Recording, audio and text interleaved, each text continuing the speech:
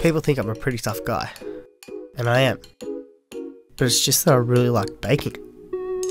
But it's just something I really like doing, and I'm really good at it. I like to cook in my own style though, you know?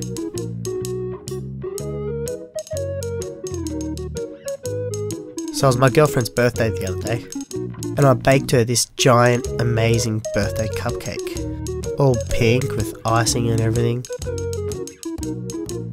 I told her to meet me at the park for a picnic. My plan was to bring a rug and some wine, and make it all nice and surprise her with a cake.